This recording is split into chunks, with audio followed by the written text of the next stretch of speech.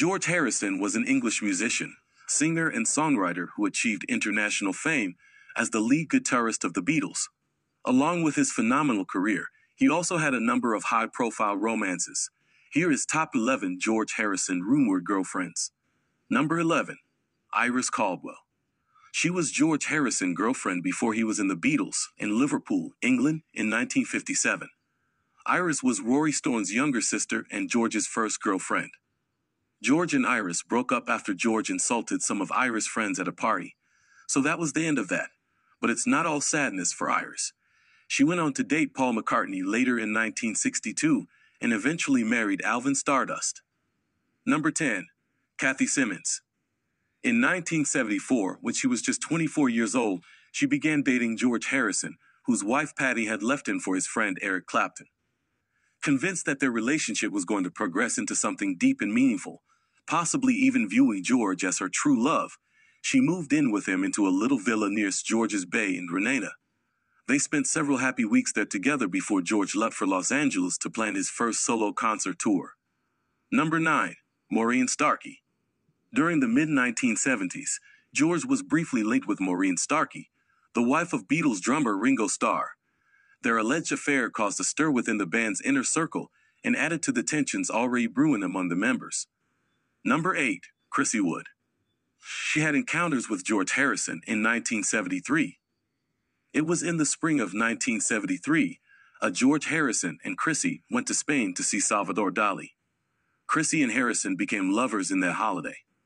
She also had affairs with Eric Clapton, John Lennon, and Jimmy Page, and married Ronnie Wood. Number 7. Monica Pricken. Monica was briefly George's girlfriend when the Beatles were in Hamburg. She was 17 and so was George. It was more of a platonic relationship, but she was there when George was deported and had to catch the train home. Number 6. Marie Guerin. Marie was from Birkenhead and George's girlfriend in the summer of 1961. She met George in the cavern, and after a couple of chats, they started going out. George had recently passed his driving test, and he and Marie would go driving in George's new Ford Anglia late at night. Their relationship ended when George moved to London. Number 5. Bernadette Farrell. Bernadette was George's girlfriend in early 1963 when she was 17. She was a cavern regular and George asked her out by slipping a note through her door. Number 4. Estelle Bennett. Estelle of the Ronettes dated George on and off, from late 1963 to early 1964.